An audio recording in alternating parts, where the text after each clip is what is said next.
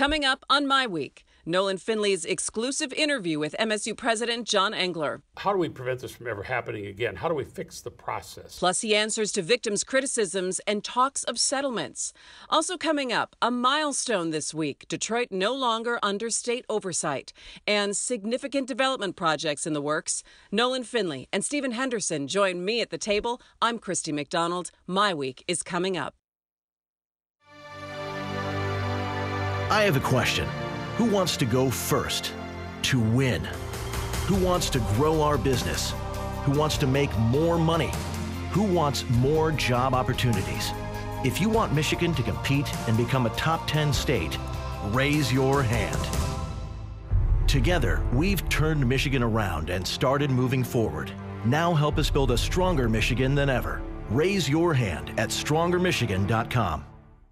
Masco Corporation is proud to manufacture innovative and environmentally friendly products for the home. Delta faucets, craft-made in Merillat cabinets, and Behr brand paints have all been designed with you in mind. Masco and its family of companies, serving Michigan communities since 1929.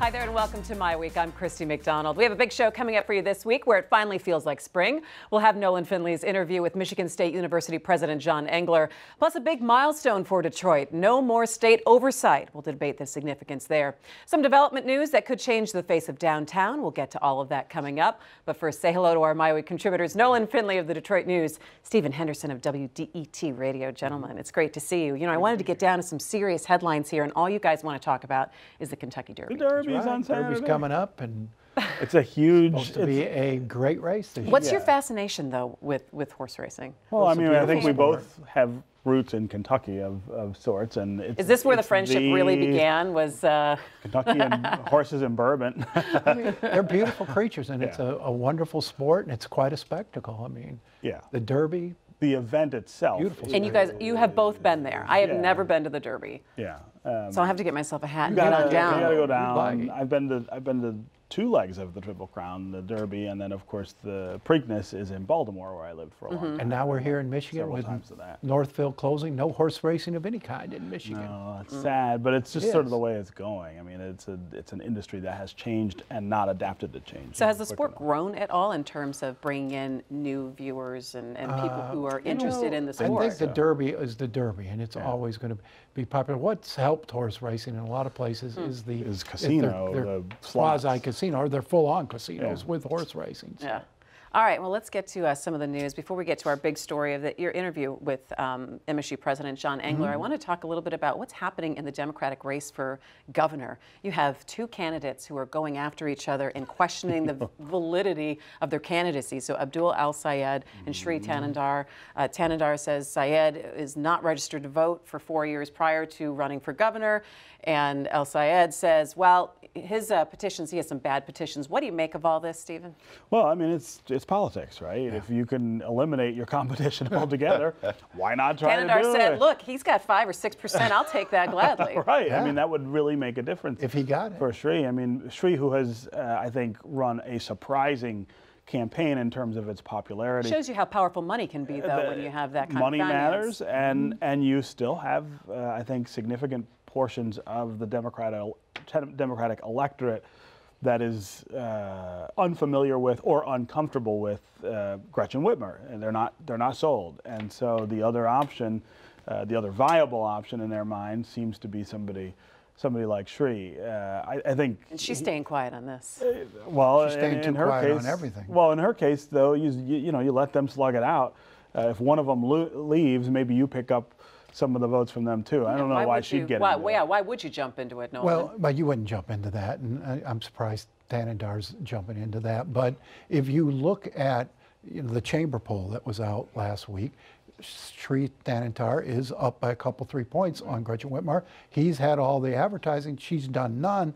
It's probably time she gets in. You don't want to let that go on too long You don't want to let him sit in that front runner position too long, because people start taking him seriously and the checks start flowing in. Yeah. And so that's when you start to see the importance of how important will the Mackinac Policy Conference be. And I'm going to do a tiny plug here that the three of us are going to be moderating the bipartisan debate. So we're going to have 6 candidates for governor on stage, 3 Republicans, 3 Democrats. It's going to be a good time. Up front, in our defense, this has never worked out all that well. We did it once before, didn't we? We did. You did it for a up on, primary for Detroit mayor. No, for we mayor's did it race, for the right? governor's Did you? primary when they had like, It was. I can't remember. We've done these. That was during the multi-candidates. Republican. Yeah. See, but we're gonna have the guys, Republican you run don't out understand the one thing that you were missing back then.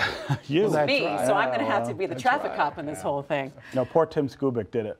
Oh, he did it. Yeah, 8 years ago at the policy conference, and look, I have a lot of respect for Tim, but that thing was just a disaster. We did 12 in the mayoral race. Yeah, right. When you were It's 16, hard to it was it's hard to do. It's but we will work Well, really hard to we'll make get it sure done. that people get value out of this. Well, we're get going to have it to set up the parameters. We'll have that. All right, well, turning now to our big story, an in-depth look at what is going on at Michigan State University. Nolan ended up getting a sit-down interview with MSU President John Engler a few days ago. Nolan, give me a sense of how much time you spent with him and how you found him, and kind of what the tone of your conversation was like. He's about an hour and a half total with the governor, and he was very focused on mission. He wanted to talk about the procedures and policies that he's put in place and is putting in place. I asked him what he found when he walked in the door, and to me the most significant part of the interview was that answer when he said, there was no structure here. Nobody was in charge here. It was very diffuse, very disorganized. Nobody was responsible for anything. And he said, you can see how this situation was allowed then to fester because nobody was watching anyone. He expressed great frustration with university processes like tenure. He was like, well, why can't we fire that guy? You've got a guy charged with all of these counts of criminal sexual contact. Why can't we fire him? And I think he's a bit frustrated by the limitations a university structure puts on reform. All right, let's go ahead and take a look at the interview, and then we'll come on out and we'll discuss what he had to say. Go ahead, take a look.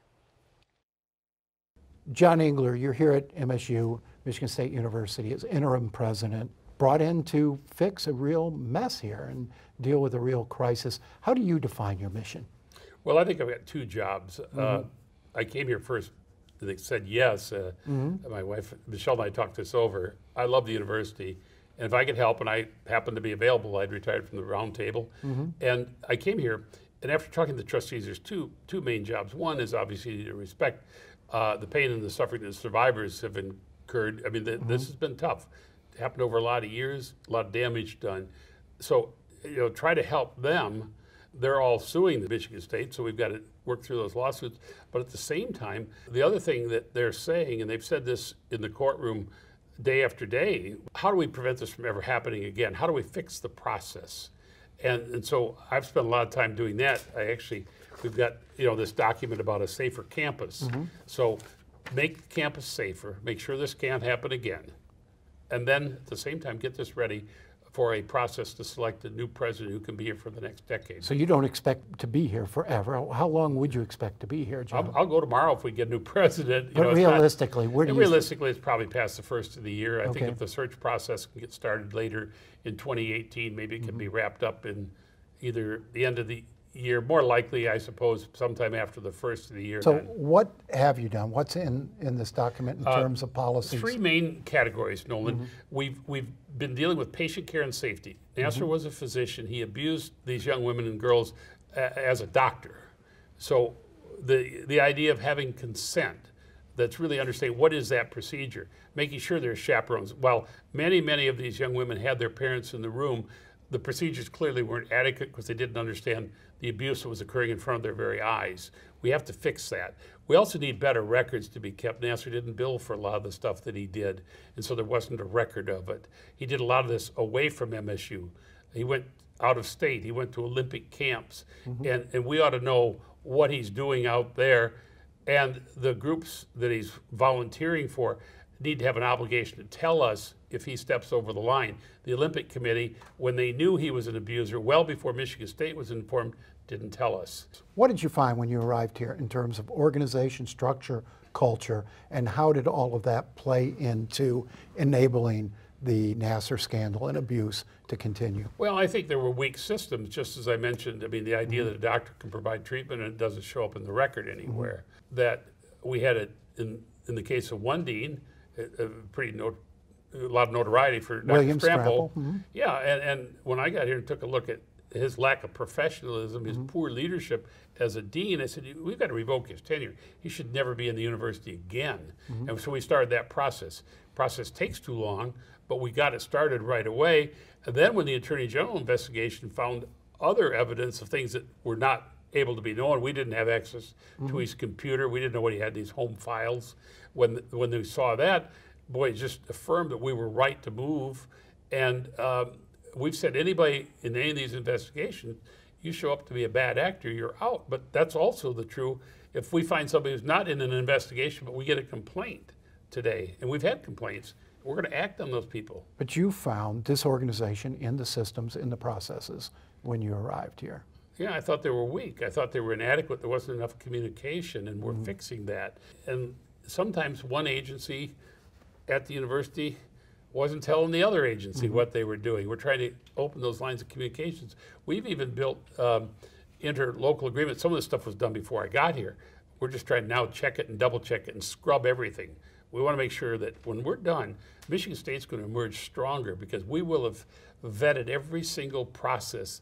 This report deals with patient care and safety, prevention of sexual misconduct and sexual assault, and then response. If prevention fails, if there is misconduct or sexual assault, how do we respond to it? So we've got 7 pages now. This will grow over time as we take more actions. And what we say to people, if there's something you think we're missing, tell us, because we're committed. We think that when we're done, there'll nobody be holding a candle to us in terms of what we have in place. Then it's also dependent on the leaders to make it work. Is there a culture, did you find a culture here that downplayed sexual assault, sexual abuse? Were they insensitive to what was happening to girls on this campus? I think that Michigan State probably wasn't a lot different than other universities or what we saw in the entertainment industry or with Weinstein or what we saw in the news industry with Lauer. There's all these problems in society. I think we're very much part of society. In that case, unfortunately, we're reflective.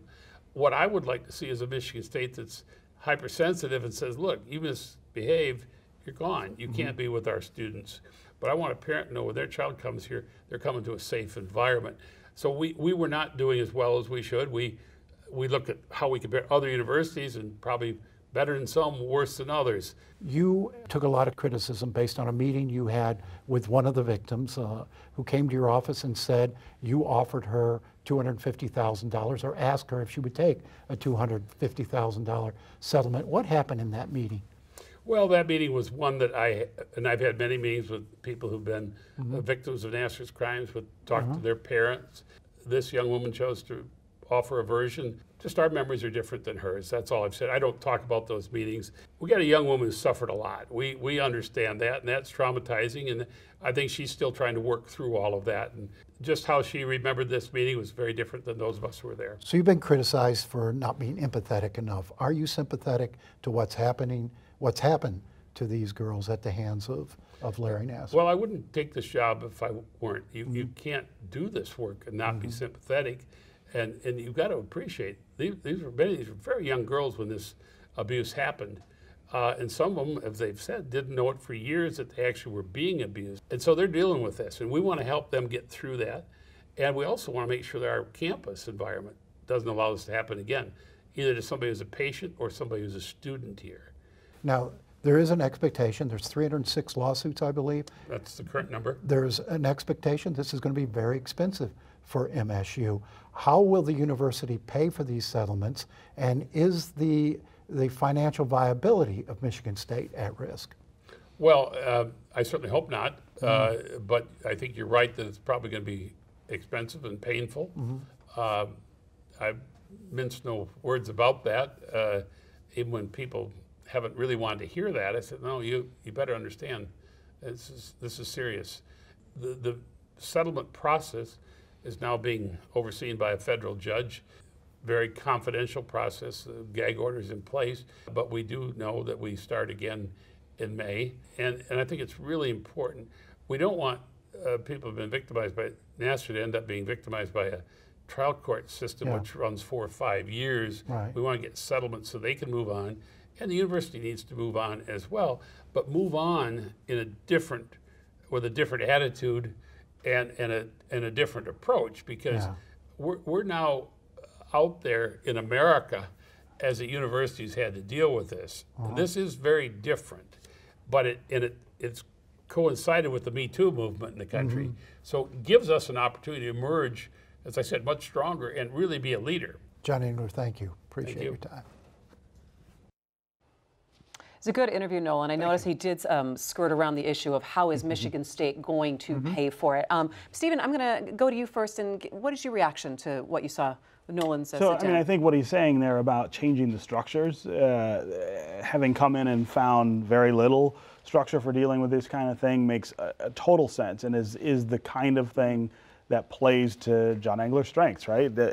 These are the kinds of things he was very good at. My concern continues to be that this is an academic institution, one, and that it needs an academic leader, and that there isn't one, and that the faculty has expressed no confidence in John Engler to be that academic leader. And then the other question is the cultural change that needs to take place at Michigan State University, and whether Engler, who is a politician by his DNA, is the right person to change that culture. Yeah, and you sat down with him. This was a couple of days ago, and so it was before actually, so the second phase of their independent review of their Title IX program came out yesterday, and one of the quotes from the report was they were concerned that MSU still struggles to communicate effectively and consistently about its values and its goals, and that this weakness may irreparably undermine the university's Title IX related progress. And he did touch upon that a little bit in terms of the communication and the fact that not everyone was on the same page of where the university needs to be. Oh yeah, I mean, he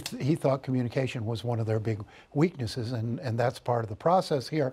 To Steve's point, he doesn't want to be the academic leader. I mean, he's got a specific job. He said his job is to get this place ready to pick a president, one, to have an orderly process for picking a president, because he recognizes the way in which he was appointed created a good deal of consternation and chaos. But he doesn't want to be the academic leader. He wants out of there by the end of the year or shortly after.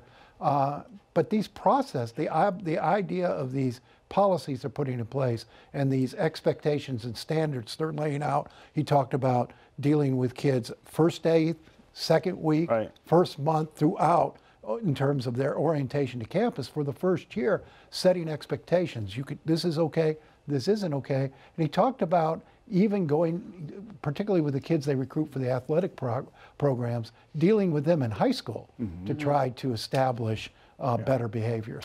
You know, something that you asked him about, which I was glad you did, two things, about the perception of his sympathy towards the victims, and then also the different perceptions that he had and one of the victims had about a meeting that they had about a potential settlement. What did you think of his response on that? Because that was something that people wanted to hear. Yeah, well, I mean, so I'm less concerned about his sympathy, I guess, personally, than I am his ability to affect the cultural change that would make the entire university not just more sympathetic, but more responsible and accountable for these things. And I guess that's where my concern is. I don't think as a person he's unsympathetic to these people, but I think that the way he approaches problems and the way he solves problems comes across as unsympathetic. And that meeting, that woman's recollection of that meeting, I think if you know John Engler and have watched him for a very long time, you can see very clearly the path that in his mind would have led him to that kind of bartering or negotiation over something like this. And it's not just unsympathetic, it's disrespectful to, again, the cultural problem that created this.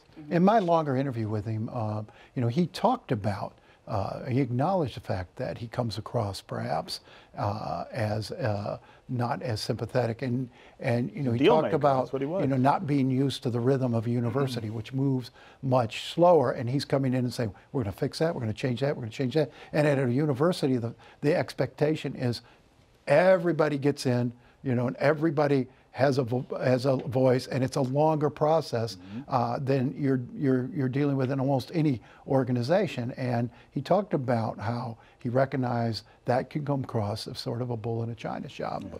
All right. Well, you can read Nolan's interview in Detroit News, and also you can see it back at MiWeek.org. Thanks so much for that, Nolan. All right, let's move on. A landmark week for the city of Detroit. The city is no longer under state financial oversight almost 5 years ago after filing for bankruptcy. Also this week, some big news about a potential Ford campus in Corktown, plus new developments by the Illiches to go along with Little Caesars Arena, and a waterfront aquarium from the Detroit Zoo. All right, so let's start, though, with the significance of Detroit being out from under state oversight. This is a big deal. So no Justice Department oversight, no Housing Department oversight, and State Financial Review now stepping back. Detroit, you're on your own. Here's your second chance. Right. I mean, well, first of all, let's talk about the remarkable set of circumstances that had to happen to create this. 3 straight years of balanced budgets. They turned out to be 3 straight years of surplus budgets. Think back in time in Detroit. When was the last time we had 1 year of surplus budget? I mean, you talk about the difference there over time. One of the things that is disappointing when these kind of things happen is that we get caught back in the narrative that about the bankruptcy and whether it was necessary or good for the city. And a bunch of stuff gets loaded onto bankruptcy that was never part of the intent of bankruptcy. Bankruptcy was not going to fix the tremendous social ills that we have in Detroit. Bankruptcy was not going to fix the lack of opportunity that exists in so much of Detroit. Bankruptcy is a very simple process. It's about reorganizing your debt in a way that allows you to service it and take some of the money that you have and spend it on services. It did that tremendously. $7 billion swing in our debt picture. There is more money to hire more police officers, firefighters, garbage pickup, those kind of things. It gives us the opportunity to get to these other things because the debt is not on our back. We're just at the beginning of that. It's too early to say, well, we haven't solved all these other problems. Yeah. Now we have the opportunity to focus on that. Because you have the resources to be able to do it. And I think when you look at it, do other cities or other municipalities in the country say, wow, Detroit did it right, or they did it the right way? I'm surprised that more municipalities haven't followed the path, because remember, Detroit was the first and largest municipality to go in bankruptcy, and the fear was it was going to trigger a wave of such bankruptcies around the country. But if you look at this, Detroit now has a basically debt-free city, or a much reduced debt-free city. And in the school district, the debt was wiped away. The challenge now for both the city and the school district is to be very, very careful with the credit card. They don't want to start borrowing again. Yeah. You've got to live within the means. I think the city's doing that. But the other signal is to the state in particular about its investment in cities like Detroit, which has been abysmal for the last 20 years, really awful, and wasn't great before that. I mean, cities around the cities still, all over Michigan, there are still really tremendous gaps in terms of the things that we need here in the city of Detroit and the money that we have to provide them.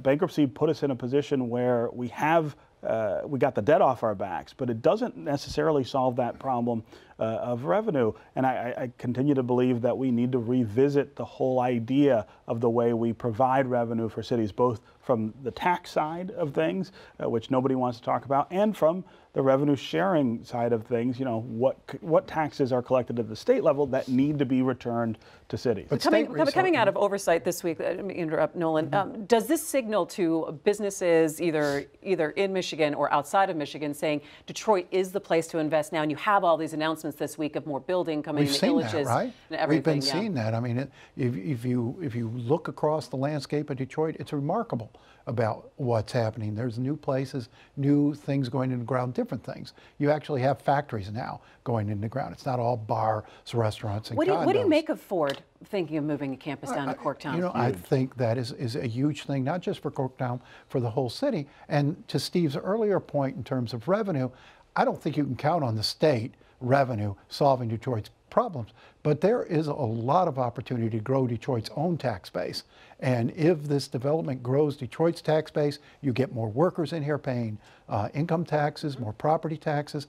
I think that's where the resources for solving the problems got to come from. Some of the problem on the development side is that we give away the tax revenue on the development side. Look at the stadiums, right? We collect almost nothing in taxes from these huge investments that we've made from the people who of tax work dollars.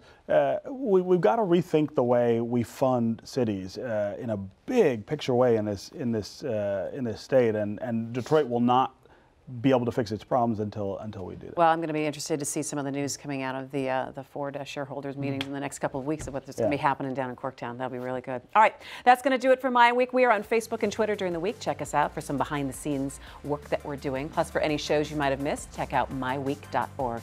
I'm Christy McDonald. We'll see you next time. Take care.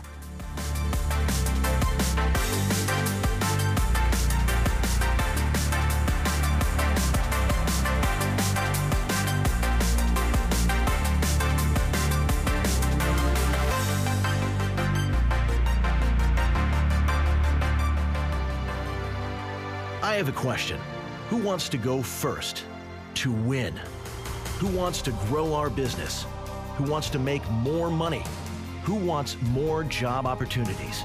If you want Michigan to compete and become a top 10 state, raise your hand. Together, we've turned Michigan around and started moving forward. Now help us build a stronger Michigan than ever. Raise your hand at strongermichigan.com. Masco Corporation is proud to manufacture innovative and environmentally friendly products for the home. Delta faucets, craft-made in Merillat cabinets, and Behr brand paints have all been designed with you in mind. Masco and its family of companies, serving Michigan communities since 1929.